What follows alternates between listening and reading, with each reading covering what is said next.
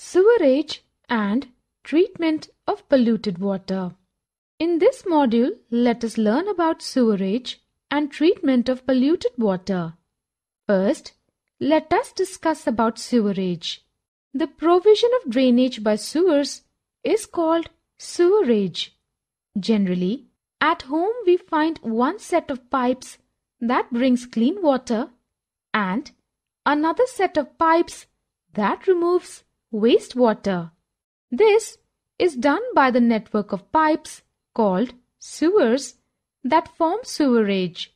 Sewerage is a transport system that carries sewage from the point of source to the point of disposal, the treatment plant.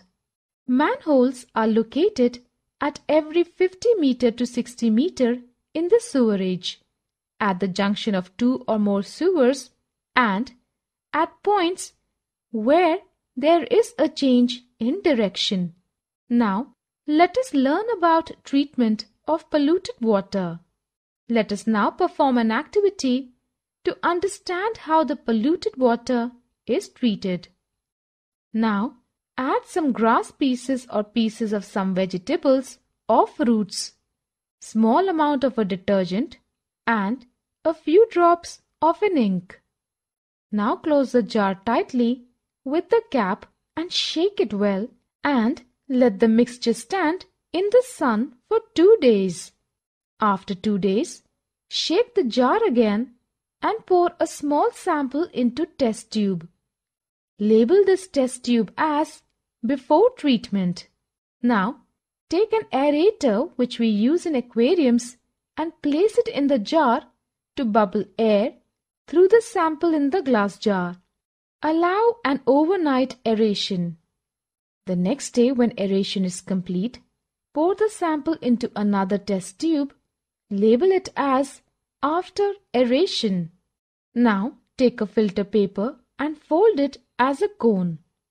Now, wet the paper with tap water and then insert the cone in a funnel.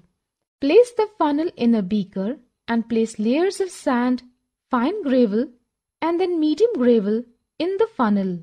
Now, pour the remaining aerated liquid through the filter into the beaker carefully. Pour a sample of the filtered water into another test tube and label it as filtered. Now, pour another sample of the filtered water into a fourth test tube. Add a small piece of a chlorine tablet. Mix well until the water is clear. Label the test tube chlorinated. Similarly, polluted water is treated in several steps. However, in actual filtration plant, filter paper is not used. The sand filter is several meters deep. Now, observe the order and appearance of all the 4 samples in the test tubes carefully and note down your observations.